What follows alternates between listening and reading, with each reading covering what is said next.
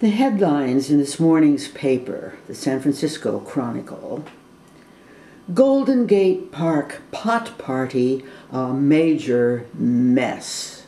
Yes, yesterday there was a pot party, and there is a mess, costing about $10,000 in crew expenses to clean it up.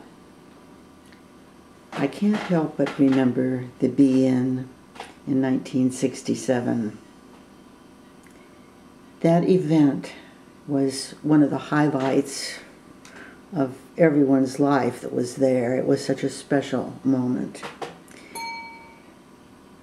All kinds of wonderful spokesmen were there. Timothy-Leary, Alpert, Dass, Gary Snyder, Allen Ginsberg, bands, Jefferson Airplane, Big Brother and the Holding Company, Grateful Dead.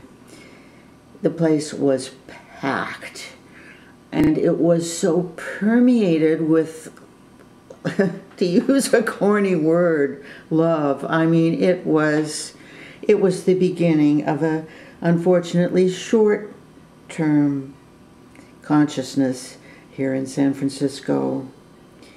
But I can't help but remember when it was all over and people were starting to make the mass exodus out of the park, suddenly a voice came over the loudspeaker.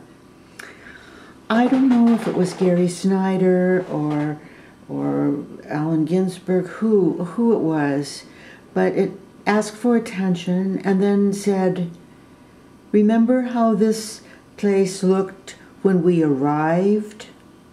That's all he said. Everyone turned around.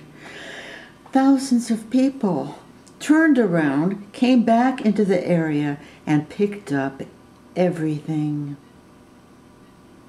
It's a different time now.